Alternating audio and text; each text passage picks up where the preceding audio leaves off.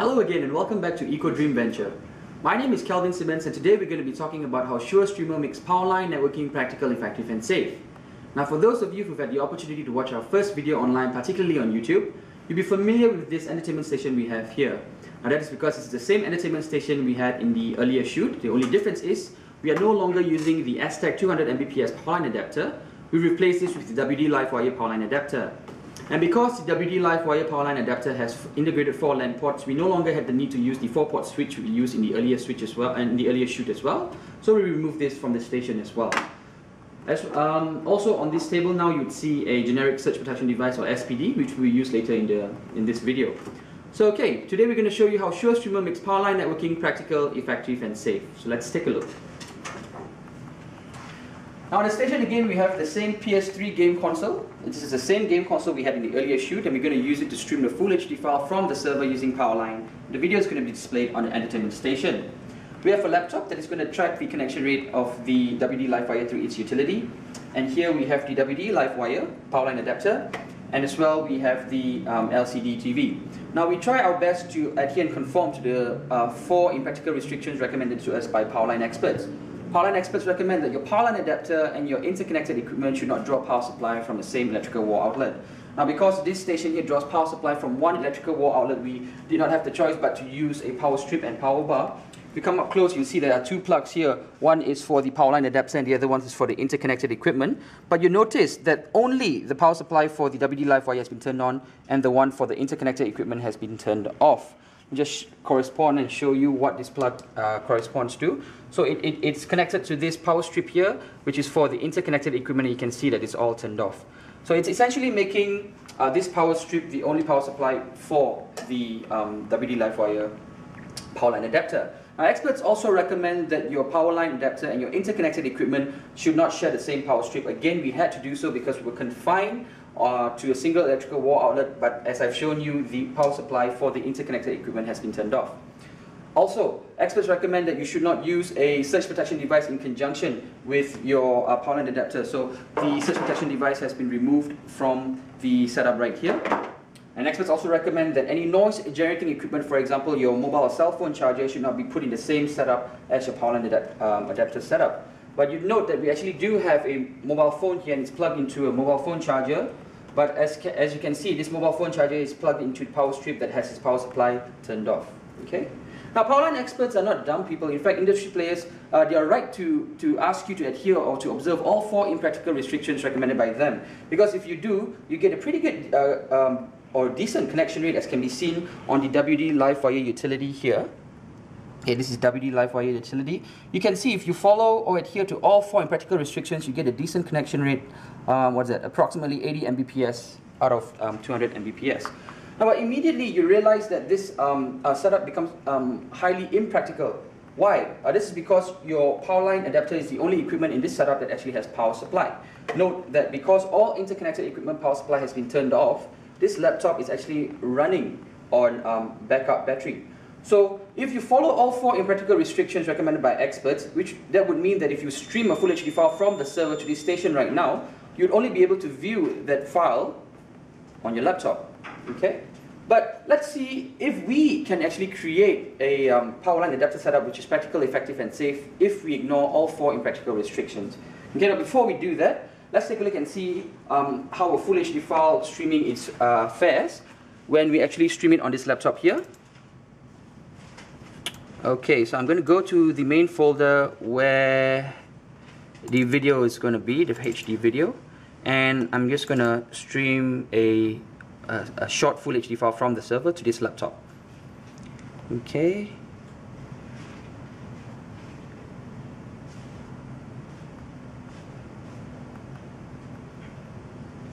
Okay, I'll just pump the volume up a little bit more.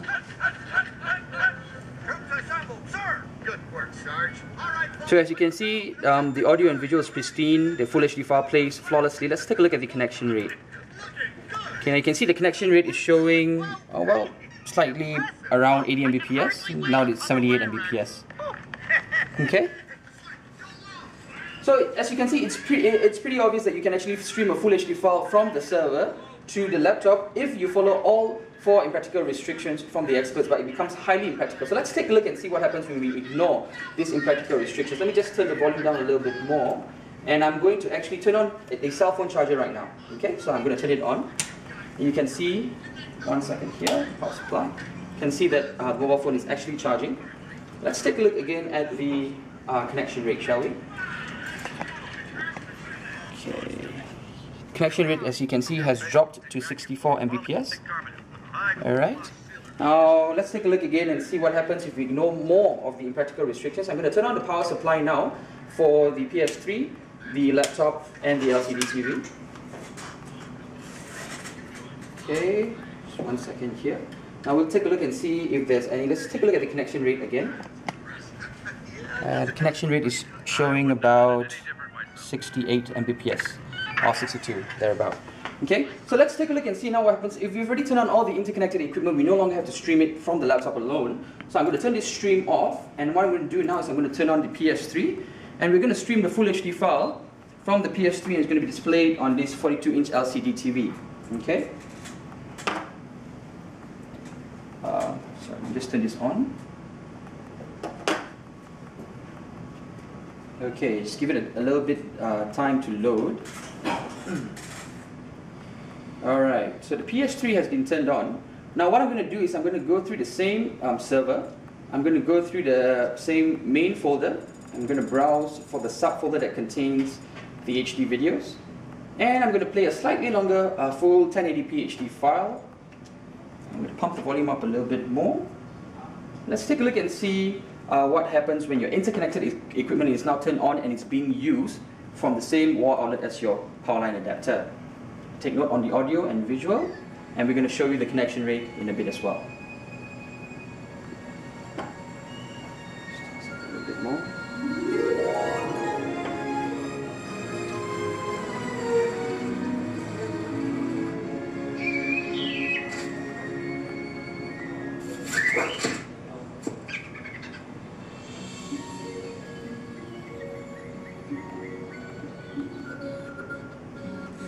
Alright, so there you can see a little bit of lag on both the audio and visual. Let me just turn the volume down a little bit more and take a look at the connection rate. Now the connection rate here shows approximately 55 Mbps, so it's just gone up to 59 thereabout, okay? So you can see immediately, let me just turn this off, the stream off now. You can see immediately that if you actually share one wall outlet with the power line adapter and your interconnected equipment, your connection rate suffers. If you turn a mobile or noise-generating equipment like your mobile phone charger on, it causes the connection rate to suffer. So now let's continue to ignore more impractical restrictions by adding a surge protection device into this setup, and let's take a look again at the readings, okay? Just going to turn off PS3 for the moment, turn off the LCD TV.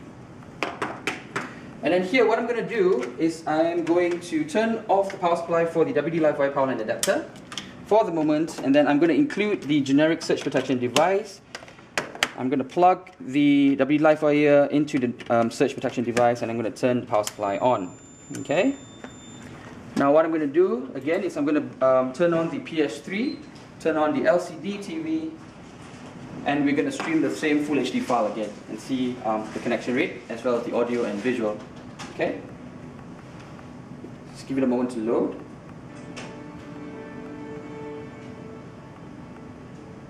Okay, so it's up again. Let me just go to the same network, in this particular case CLLI. Same main folder. I'm going to go to the same main, subfolder, and we're going to try and stream the same full HD file again. Okay, so now we have the interconnected equipment, noise generating equipment, all turned on together, sharing the same wall outlet as your power line adapter, and power line adapter is being plugged through a SPD. So let's take a look at the audio and visual, as well as the connection rate, okay?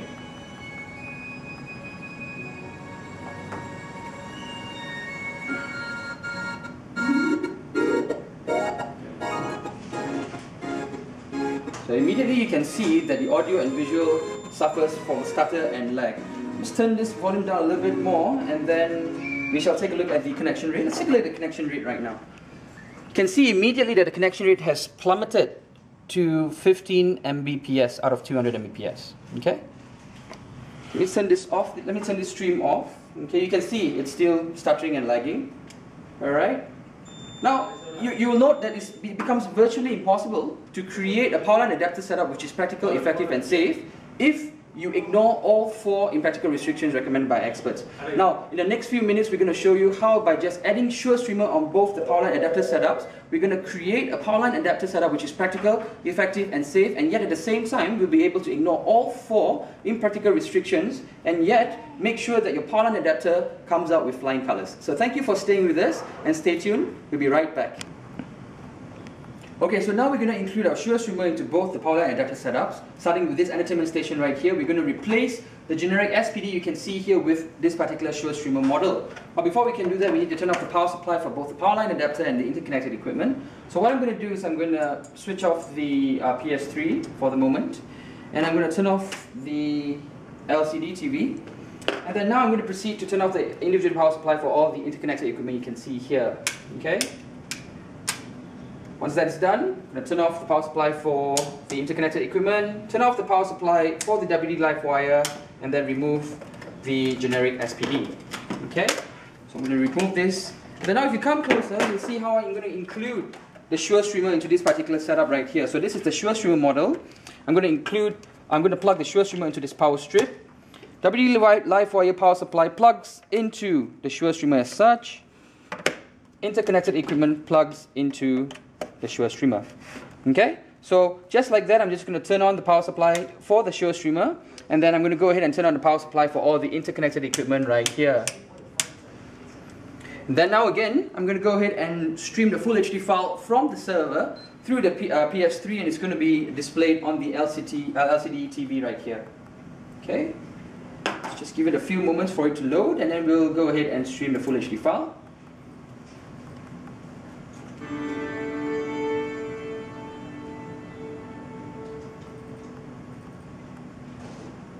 Okay, so the PS3 is booting up.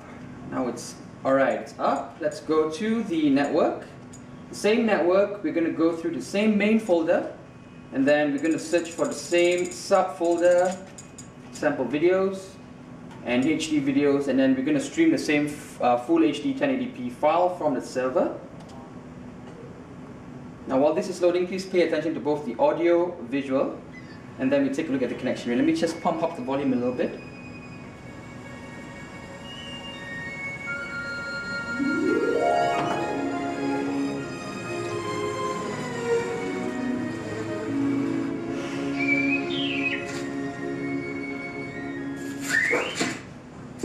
Alright, so far so good.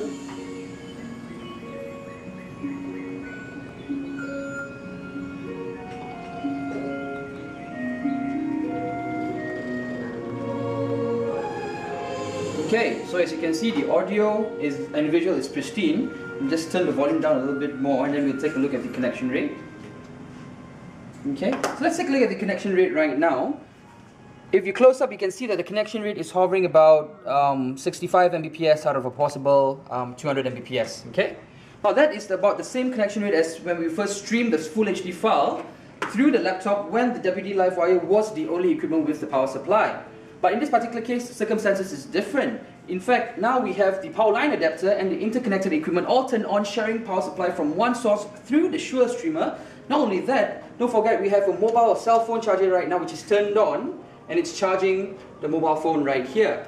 And yet we are able to still get approximately 65 Mbps as compared to when it was initially started. Okay, so this is just half the story. We need to go to the server end and include Surestreamer that side as well. So let me just turn the stream off for a bit.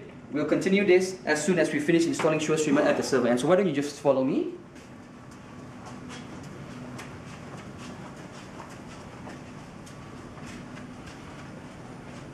Okay, so here you can see we have another WD Livewire Powerline adapter. You can see in this particular case, the WD Livewire Powerline adapter draws power supply from a single wall outlet, and the interconnected equipment has its different wall outlet. What I'm going to do is I'm going to include the Surestreamer in this particular case. It's a different model into this setup here. So I'm going to turn off the equipment power supply again. Just log this terminal off first.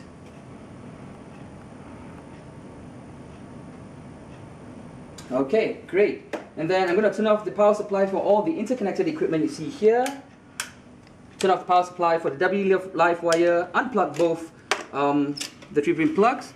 And then this is how I'm going to include Surestreamer. So this Surestreamer plugs into the wall outlet. And then the WD Livewire plugs into the Surestreamer. Interconnected equipment plugs into the Surestreamer. Okay? Alright, and then I'm going to turn on the power supply again for the Surestreamer and go ahead and turn on the interconnected equipment. Okay, just see whether it boots up, and then we can go back to our entertainment station and perform the same streaming again.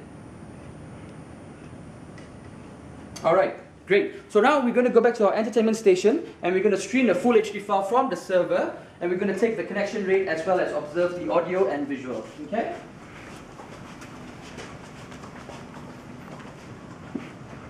Alright, so now we're going to go to the same network again. Same main folder, same subfolder, same HD file, and the same 1080p file is going to be streamed from the server. Now, while this is loading, again pay attention to both the audio, visual, and then we'll show you the connection rate in a bit. Just pump up the volume.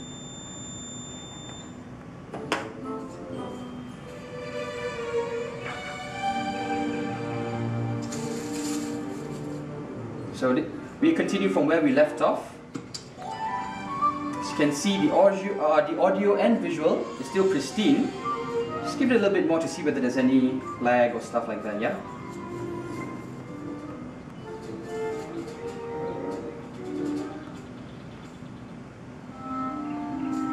Okay, so you can see the audio and visual, no problem, no lag, no stutter. Let me just turn down the volume and take a look at the connection rate. Now let's take a look at the connection rate. You can see that the connection rate has been increased to 137 Mbps out of a possible 200 Mbps. That's beyond its initial connection rate, even at 70 to 80 Mbps when we first started. Okay? Let me just turn off the stream right now. So as you can see, by just adding the Surestreamer at both the Powerline adapter end, we managed to create a Powerline adapter setup which is practical, effective and safe, and yet ignore all 4 impractical restrictions recommended by the experts, and at the same time enhance the connection rate of your Powerline adapter. Now you can expect Surestreamer to be in stores globally as soon as we get a global partner. And we needed global partners because we won't be able to cope with the demand of sales as soon as we launch Surestreamer. In fact, we've been trying to convince a potential global partner to collaboratively launch Surestreamer with us for the past few years, but with no luck. This video may help. Okay? So if you're at all convinced, interested, shell-shocked, or perhaps a little curious about the results you see in this demonstration, we urge you to contact us. Give us a call, write to us, email us, or even fly down here to see the video or demonstration in first hand, because we really hate to see a great product like Surestreamer go to waste. So thank you for your time and thank you for following us. My name is Kelvin Simmons from EcoDream Venture, and remember, with Surestreamer, you'll never miss a bit.